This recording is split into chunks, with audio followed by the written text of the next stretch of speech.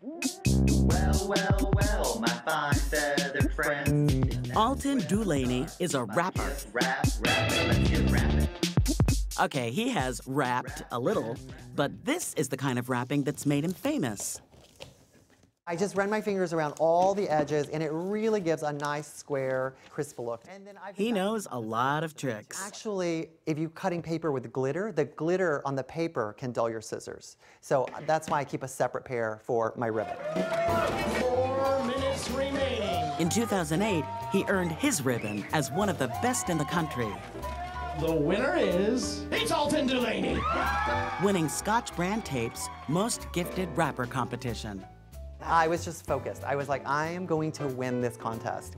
He beat 7 other finalists for the $10,000 grand prize. The ultimate challenge? To rap a grand piano. We only had 15 minutes to wrap it. Alton DuLaney considers gift wrapping an art because first and foremost, DuLaney is an artist.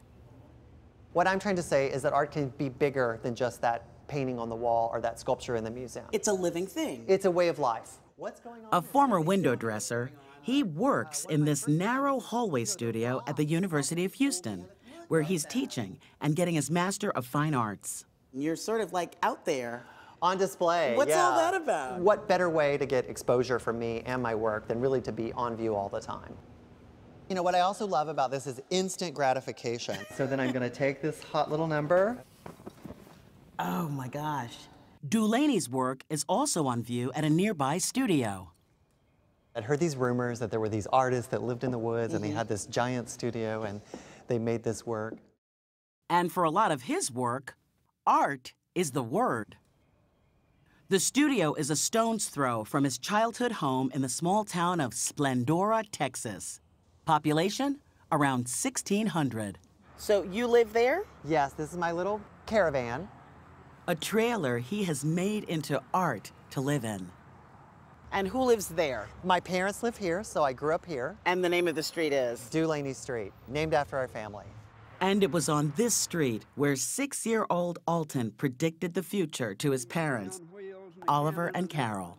Tell me what he told you. That he was going to be an artist, that he was going to travel, and he was going to be famous someday.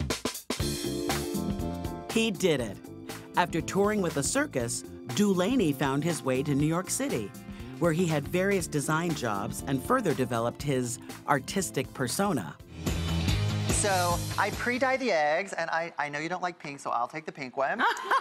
After winning that rapping competition, he became the go-to guy each holiday on TV and in the homes of some exclusive clients. You guys have the final say. Tara Tomasic engaged DuLaney to help her decorate, trim the tree, and wrap the family's gifts. Now, some people may wonder, why would anybody hire somebody to help them with gift wrapping? What's up with that? Well, it's difficult. Just throwing it in a gift bag, which is kind of my go-to, it seems like you fell down on putting thought into it at that point. So if you're thoughtful, this holiday, you too can be an artist, like Alton DuLaney. When I'm giving this to you, I want you to know that I created this for you. This is a creation from me to you, as if it were a work of art.